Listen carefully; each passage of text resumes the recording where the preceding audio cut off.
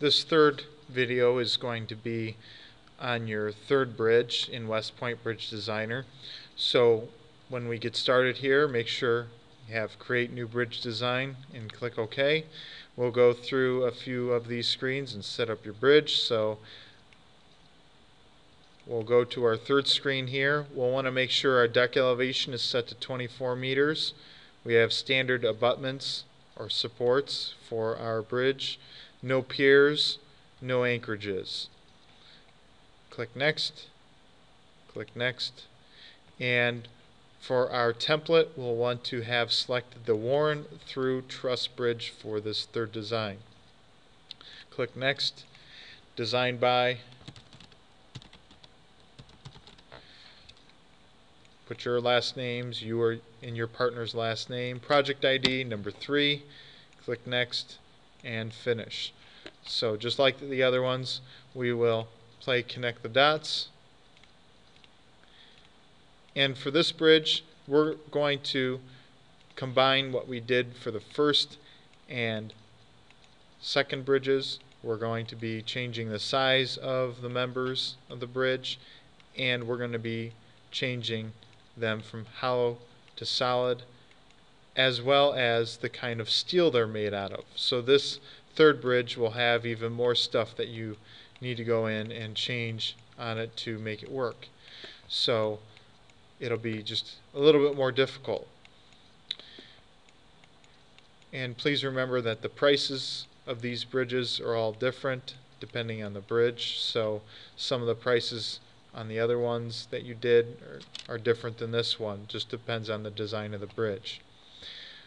So once we have our bridge made, we'll test it, make sure it works. Okay, so it failed, so we'll fix these 4 pieces, make them a little bit bigger so the bridge works. Test it one more time. Okay, so let's take a look at our bridge. So when I started mine, I have a whole bunch of pieces here that are already dark color. These dark blue ones are the ones, probably these 3 here in the middle, are ones I don't want to mess with. Your bridge, depending on how your settings on your computer, may be a little different. So you might already start off with some pieces already dark. So we're going to do just like you did the other pieces.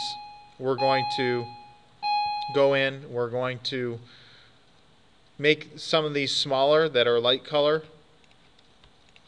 So like these 2 here at the ends, we can make those smaller, and we'll test them, look at the color. So we'll do that first. We'll make them as small as we can to begin with until we can't seem to make them any smaller. And I'm not going to do the whole bridge. I'm just going to do parts. So let's say we've gotten all these pieces at the bottom, all about as small as we can get them. These pieces are all blue color, so those all have to be solid because they're being pulled. So we're going to keep them solid bars, but we can change the different kind of material that they're made out of. In class we should have discussed the different kinds of steel. Carbon steel is the weakest, high strength low alloy steel is the middle strength, and quenched and tempered is the strongest. So that means that this one is going to be the least amount of money, this one's a little bit more, and this one's going to be the most amount of money. For your bridge, you're probably going to want to use more of these 2 than the carbon steel. You might have 1 or 2, 3 or 4 pieces, a few of this kind of steel to get your bridge to work. Most of your pieces will probably be one of these 2.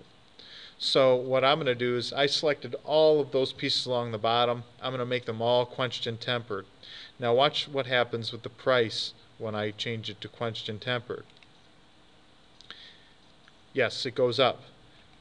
That's because it costs more to make that kind of steel.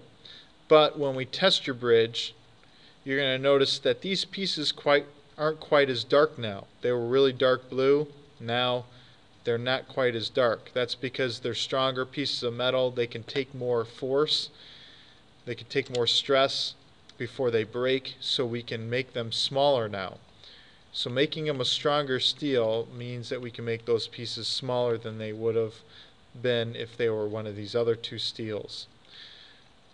So now I can make those pieces smaller. I'll make them 2 sizes smaller and see how things go. So you don't want to change things too much. And I can see I can probably change all these maybe one more size. So when they start getting dark, I like to just change things one size at a time. And probably can go another size down. And these here in the middle are starting to get real dark, so that I'm going to look at these here. These are still light, these 2 on this side, these 2 on this side. So those are the 2 I'll want to mess with.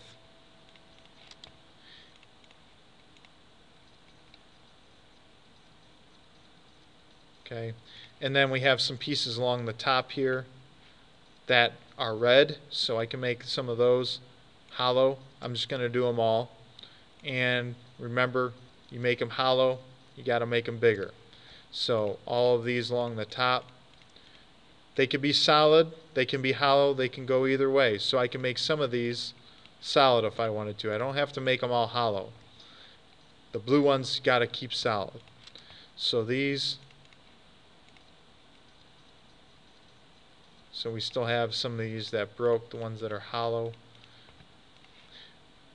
Let's see what happens if we make these a stronger steel. Instead of changing the size of them, if we make them a stronger steel, let's see if they'll hold up. They may or may not.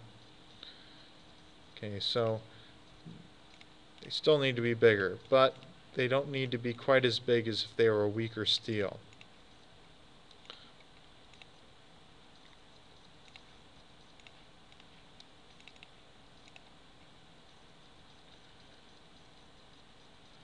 Okay, so you want to go in and basically, like I said, do the same thing you did on the first 2, changing the size by looking at how dark the pieces are, change the type of tube you're using depending on the color, blue or red, and then you want to go in and change the kind of steel to make the pieces smaller and less expensive. So those pieces that we haven't messed with, you want to make sure you take a good look at those on the test screen, because they alternate blue and red, so you want to double check those before you start editing anything. If you have any questions, please see your instructor, and again, make sure that you're saving your work as you're going through, not at the end when you've gotten the correct price for your bridge. Make sure you're saving as you're working so that you don't lose anything and have to restart.